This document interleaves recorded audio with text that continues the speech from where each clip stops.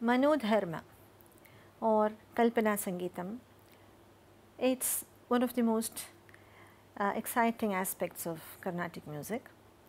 This is the improvisational aspect of Carnatic music. There are these 5 ways in which improvisation happens in Carnatic music: Alapana, Neraval, Swaraprastaram, Tanam and Viruttam singing and Viruttam. Through this course you have heard most of these aspects of Manodharma, and in this session we will talk in some detail about these various aspects of Manodharma. First, Alapana. The word Alapana is a Sanskrit word and it means conversation. Now, Alapana is arguably the most central aspect of Manodharma Sangeetam. It is the king of Manodharma, so to say. And this is borne out by the usage in ordinary discourse when we say that he sang the ragam. It means he sang the alapana. So, the ragam is best brought out, raga is best brought out most impactfully or exhaustively to some extent. Raga is best brought out in by an alapana.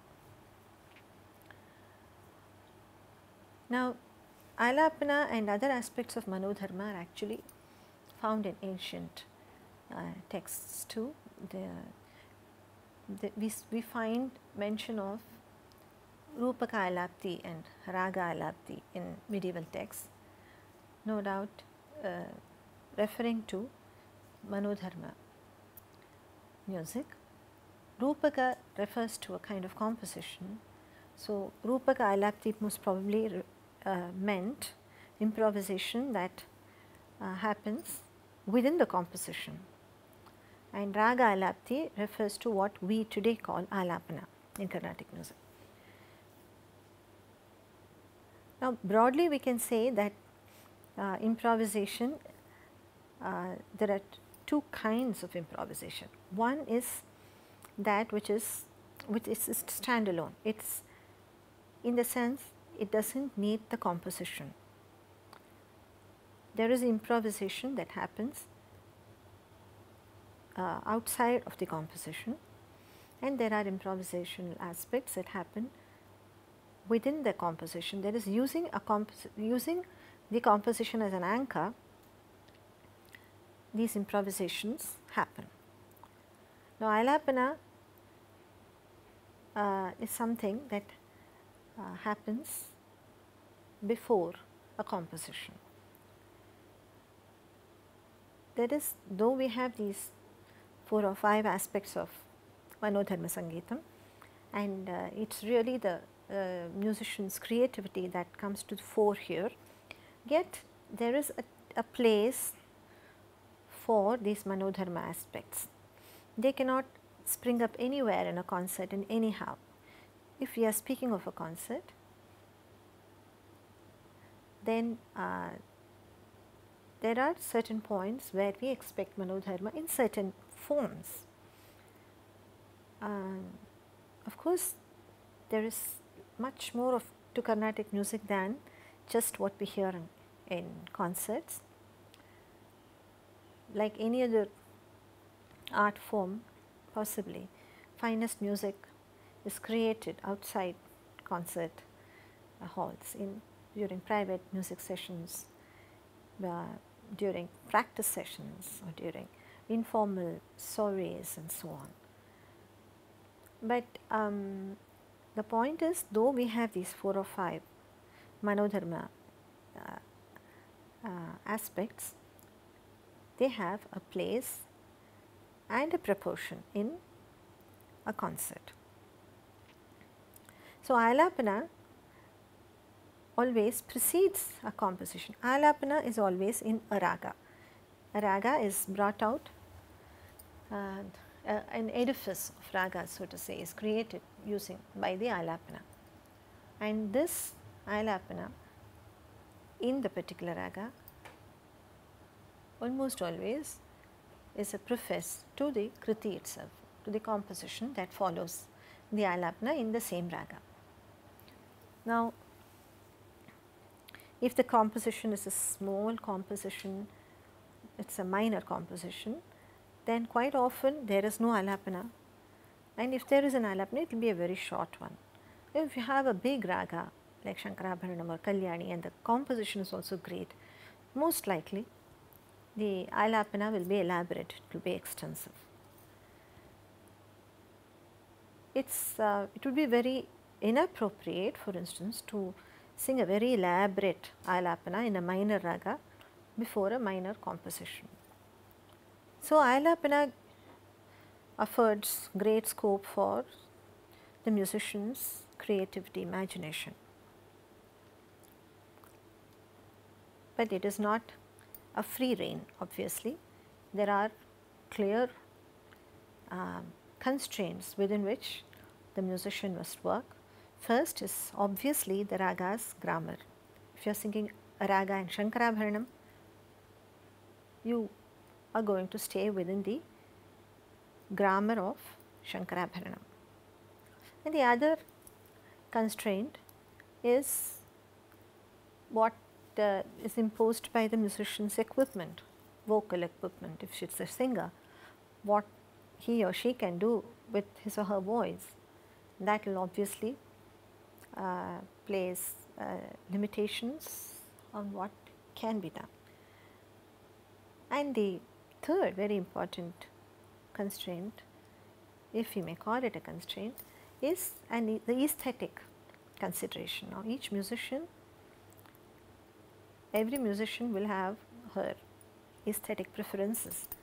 So, even though I may be able to bring out certain movements from my voice, I may restrain myself from doing that out of aesthetic considerations. Now, this is very important in the making of a musician. Just because you are able to do something, you do not do it. Music in any art form is about judicious use of resources, control above everything. So, how does one go about singing an Alapana? First off, Alapana as such is rarely taught. A guru very rarely teaches an Alapana. It is not even quite possible. What the guru does and what the musician is expected to do is learn compositions, learn varnams and kritis and padams in the raga, and after you have internalized about a dozen such compositions, and equally importantly, after you have heard a lot of music, you hear a lot of performances, you hear your own teacher singing the raga, Alapana of it, you attend concerts and absorb the raga in various such contexts, then the student attempts to sing Alapana. And what the guru does is more by way of saying that this is not quite right, why don't you try something else, because ragas are very subtle creatures. There are great subtleties to ragas, and though we may be singing the notes that are permissible in a raga, it is very possible to bring on shades of another raga by just a subtle movement here, or a wrong shake here, or a wrong glide there, or if you touch another note and come down, it will suggest another raga. So, these possibilities are very real. So, the guru is the guru's role is to correct the student as he or she tries her hand at Alapana.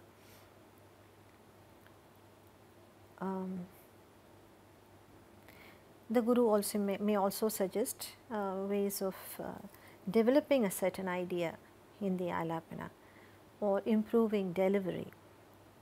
That is about what guru's role can be in especially when it comes to singing Alapana. Now, in an Alapana, what is expected is that there be a very good introduction. When you introduce the raga, the first couple or three phrases of the Alapana are very important, because it is expected that the raga's identity be very clearly established, that there should be no wishy-washiness about those phrases. That if you are singing Kalyani, the first few phrases of your Alapana must immediately establish the raga. There should be no doubt in the listener's mind that it is Kalyani that you are going to perform. Suppose you should not sing phrases of some of Kalyani, some of Shankarabharanam. This is all a novice's very understandable mistakes, but an Alapana's introduction is expected to firmly establish the identity of the raga that is going to be performed. Some master musicians can playfully keep you guessing, but that is one thing. It is another thing to fill the listener's mind with perplexity by going back and forth between various phrases without quite getting a hold on the raga. So, once the introduction of the Alapana is done, I mean, this is, as I said, this is just how do you perform Alapana? There is no one blueprint, there is no one schema. The same person singing the same raga today and tomorrow it may be completely different. But I'm just giving some an idea of some broad expectations, some things that are mostly adhered to all the time. But there is nothing hard and fast here, except the requirement that the raga's grammar be maintained and there be an aesthetic coherence. But beyond that, you cannot say that an Alapana should be this way or that way. But broadly, we can expect that there are these various aspects to an Alapana. You introduce the raga, introduce the raga through a few very clear phrases, and then there is development of the raga. Very often the musician may zone in into one swara, an important swara in the raga, and weave many phrases around it. And always there is a variation in tempo. You won't find an Alapana that is sung in the same tempo throughout. That is, for instance,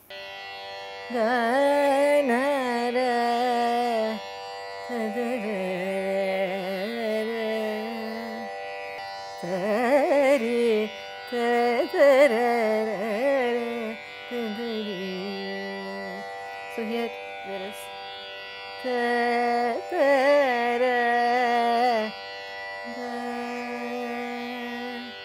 slow little, it's a medium tempo, faster.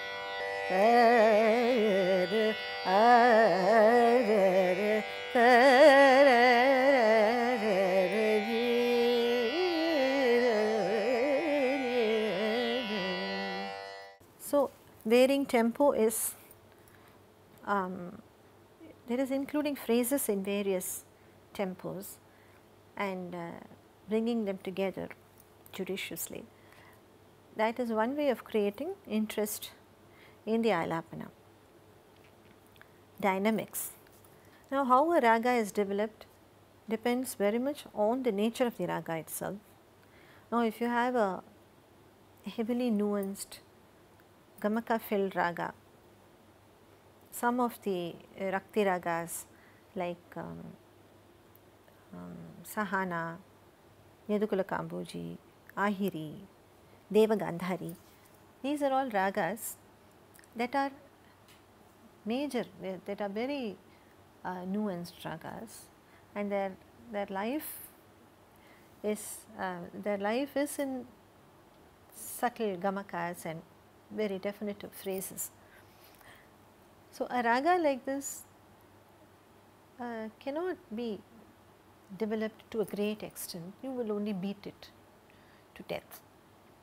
That is, if you a raga like Sahana, it is possible of course to sing for 10 minutes or 20 minutes an Alapana, but how far will it be effective? That is a question. And how this raga is treated. So, you pay attention to the raga's nature. Let us watch Professor V.V. Subramaniam as he plays an Alapana in the raga Sahana, and he also has a small bit to say about how it is possible to otherwise play this raga and how it is possibly not so appropriate to play it that way.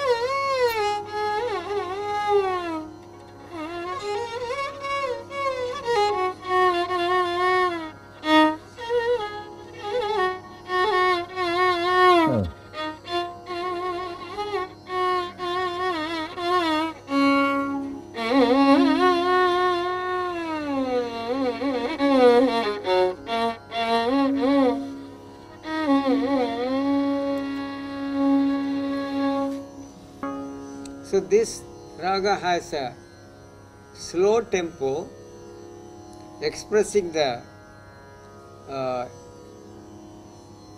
very soft moods and all that, whereas the some frill like fast phrases also there, but it should not be played like this.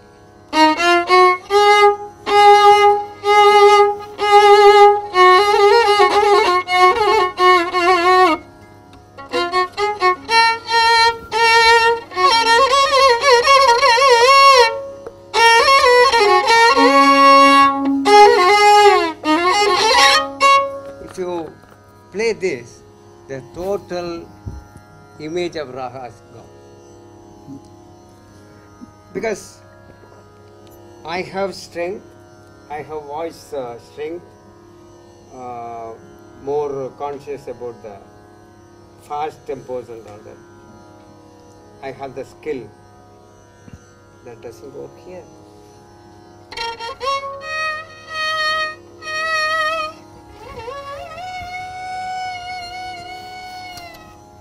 It has to go like that.